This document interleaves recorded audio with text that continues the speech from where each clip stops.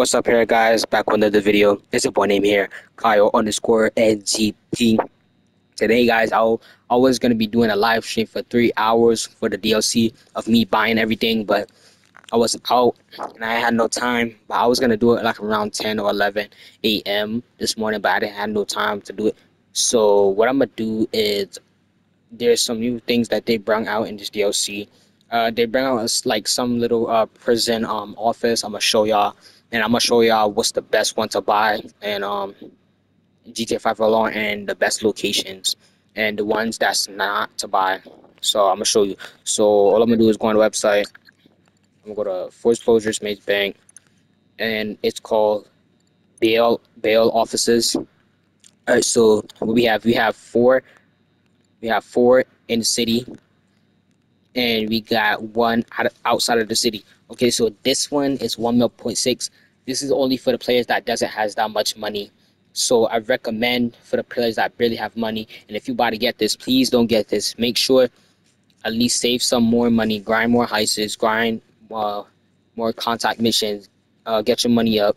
Not trying to flex or nothing, but do not buy this one because this one is the worst one. Because if you're doing like any missions for this, you're gonna all those missions are inside of the city. So do not buy this. This one is the worst one, even though this is the cheapest one. But do not buy this one. Never buy no business that's outside of the city. Always buy businesses that's inside of the city, like around this map. All right, so this one is 2.3 mil. Then we got, okay, so this one is 2.3 mil is Del Ferrero. All right, then we got downtown Vinewood for 2.6 mil, Mission Road for 2.3 mil, and then we got the Davis for 2 mil. So the one that I'm about to buy, it's the 2.3 mil, the Mission Road. I'm gonna buy this one since it's inside of the city, 2 mil. So I'm gonna fully max it out. The style's 145k extra. I'm gonna have all the agents, agent 1 and 2, personal headquarters. I'm gonna have that.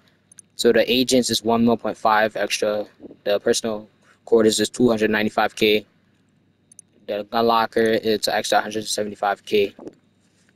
The armor planting on the truck, it's gonna be an extra 125k. So the total is 4 mil and 630,000. So that's the total right here. And I already maxed everything out on this list. So yeah. So I already got all of that. So that's the best one to buy on this map. The best one. It's decent amount of money. It's like what it was? It was 2.3 mil.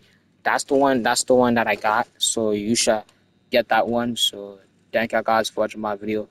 Hope you like and subscribe to Kyle underscore NGP. If you like my video, subscribe, comment, and I'm gonna see you in the next one.